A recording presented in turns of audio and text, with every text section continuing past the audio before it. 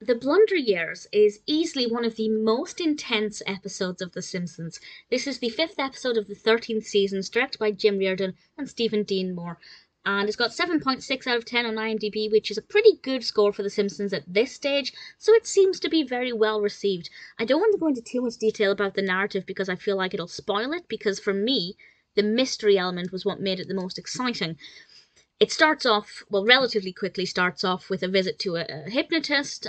They go to see a hypnotist show and Homer becomes hypnotized. And he's reverted to being a 12-year-old boy again, and then he cannot stop screaming. He has been reminded of something traumatic from his childhood, and part of the narrative is trying to work out what that is, which I'm not going to explain, but I will say I think it was very cleverly done. The pacing of that was brilliant. Homer screamed enough that it was apparent, but not so much that it became annoying. I think they got the balance there spot on.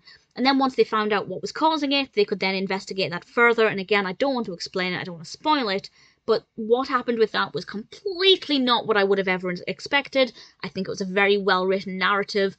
It made a lot of sense, actually, the more I thought about it. And I think it was a very well-delivered explanation with a lot of emotion.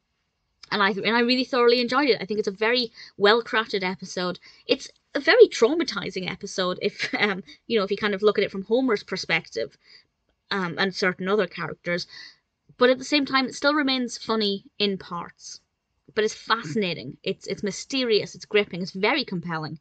And I love The Simpsons, but very rarely do I sit there and go, oh, I cannot wait to find out the answer to these questions that I have, because usually I don't have that many questions when I'm watching an episode.